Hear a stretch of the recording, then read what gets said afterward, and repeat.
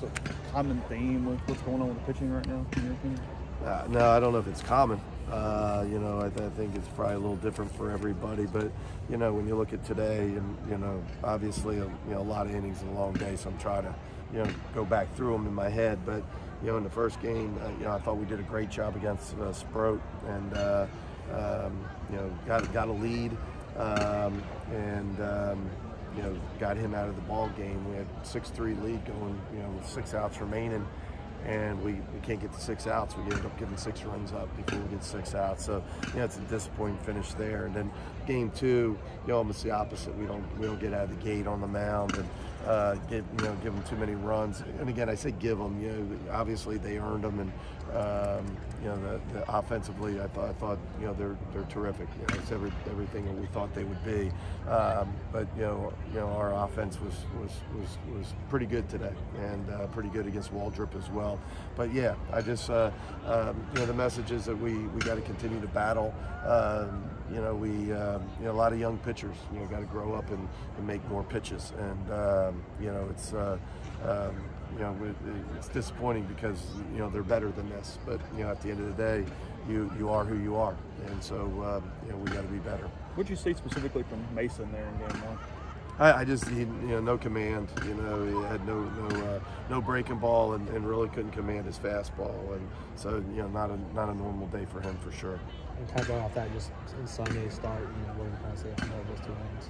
Same thing. You know, he just, you know, Grayson's just, you know, not commanding it, you know, from pitch to pitch, from hitter to hitter. You know, it's hard for him to get into a rhythm.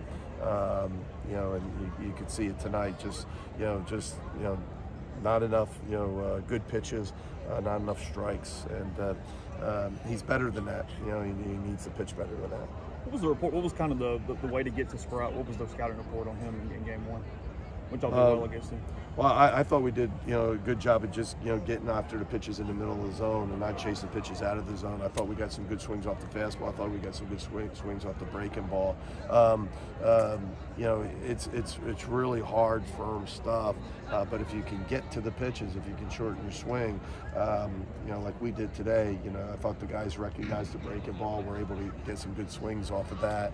And, you know, but he's tough because he throws a changeup as well. I mean, there's not a lot of guys throwing a 90-mile-an-hour changeup.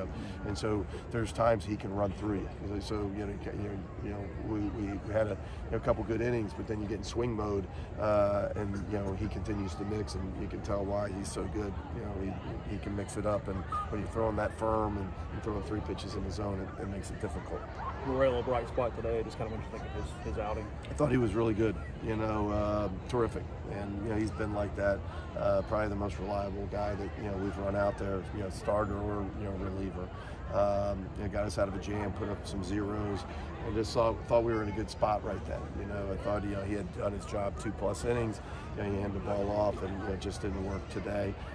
You know, I thought, you know, Quinn, you know, even though he gave up runs, man, I thought he battled his rear end off today, and, you know, had really good stuff, and especially after pitching in the middle of the week. So, yeah, just it's tough. We got to get better on the mound. Just kind of going off that, just the growth from Morel from last year to this year, just kind of where you've seen kind of improving this game.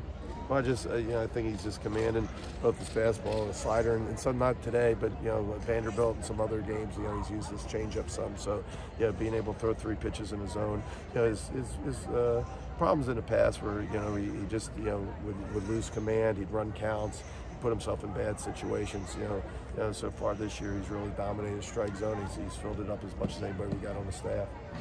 That's perfect. Okay.